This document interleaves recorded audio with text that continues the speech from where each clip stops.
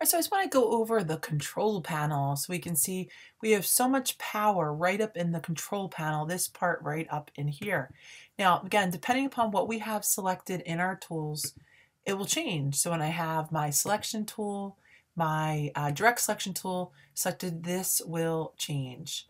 So I want to come on in. Let's actually look at some of these things that we have in here for type. Now, in a previous video, I had grouped this, so I'm going to ungroup it, and I'm actually going to select my type.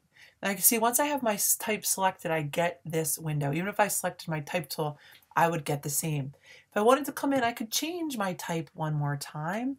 I'm going to go to, why not? We'll try that one. Okay, there we have it. Now, I had switched this. I put everything into all caps. So with just one click of a button, this is the all caps button. Okay.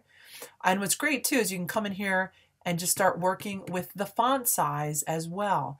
Some other different things we have here. We come in, here is the color for our font. We can click this right here.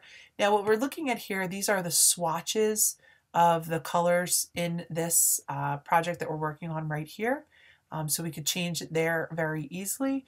We could also come on in and change the stroke color. We can work with the kerning and the tracking. So let's start to take a look at that for 1 minute. We can look at the horizontal scale. So we can see I can start moving it across. And what's great, we could say that InDesign is a typography. It's all about there's so much you can do with typography.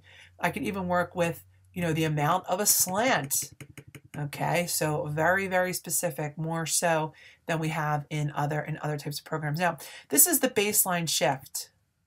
And as we start to work with this, we can see how the whole object moves up. Now, of course, if I was to come in right after the S and start to work a little bit more with the baseline shift, or just select one of these lines, then I can work with the amount of space between these two different lines of text. So if I wanted to bring them closer, I could do that. Again, maybe I want to make the point size of this a little bit smaller. I could do that as well. So I can come on in, maybe I want to make this into 30. Great. So I can affect things independently. Over here we have a line left, centering, a line right, and a lot of other things as well. For just this one line of text, this actually covers quite a bit of what we want to do. Kerning. What is kerning? Well, kerning has to do with the amount of space between our letters. So maybe I want to take this term San Francisco and spread it out a little bit more. I could do it with kerning. If I wanted to bring it together, I would just go into the opposite direction.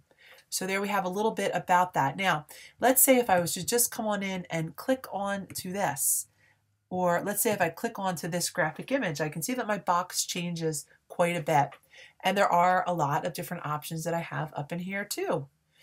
So, and looking at this, I can start working with how this object is placed. So if I wanted to shift it, I could. So if I start taking this, I'm moving it around. Now what I want to show you right here are some of these effects. So maybe I want to put a drop shadow on it. They're all in here.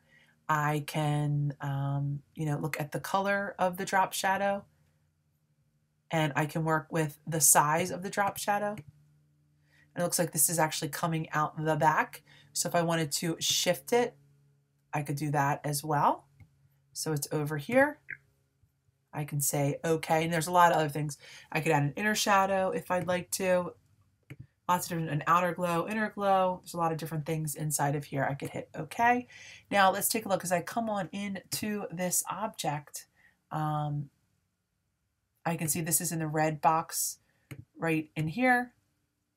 And I've just added that different layer style to it.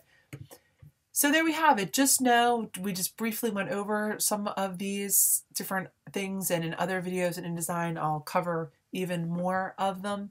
But as we click our different tools, these will change depending upon what it is that we have chosen. And there's quite a bit of information and different possibilities for creating very interesting layouts in InDesign directly from the control panel. Thanks so much.